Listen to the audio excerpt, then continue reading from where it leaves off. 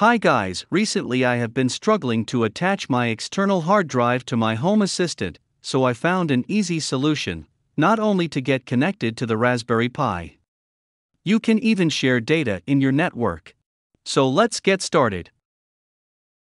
We are using moded sambashare.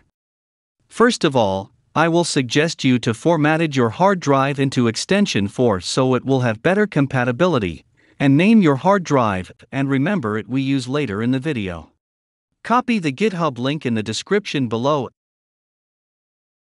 and paste it into your supervisor repository. And search in the store for the has.io dianlight add-on repository and install the sambashare.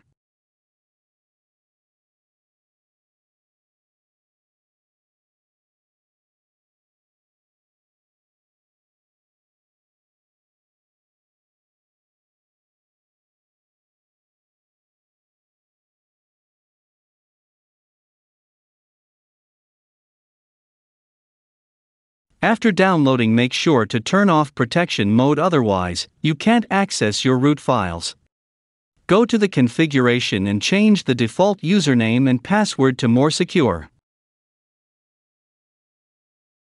In the More Disk option, the hard drive name must be the same as your hard drive name.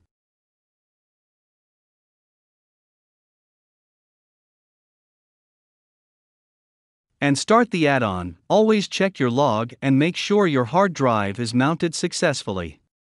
Comment down below if you have any problems.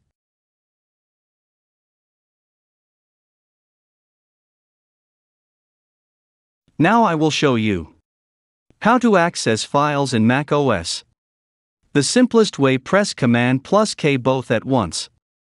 You will prompt with Connect to Server box. Enter your Home Assistant IP address with SMB// and now enter your username and password, and then you can access your Home Assistant and your hard drive files.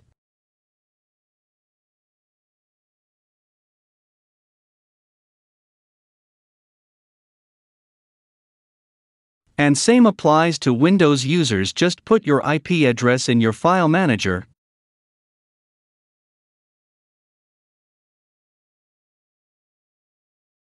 And that's it guys, hope this video is helpful for you.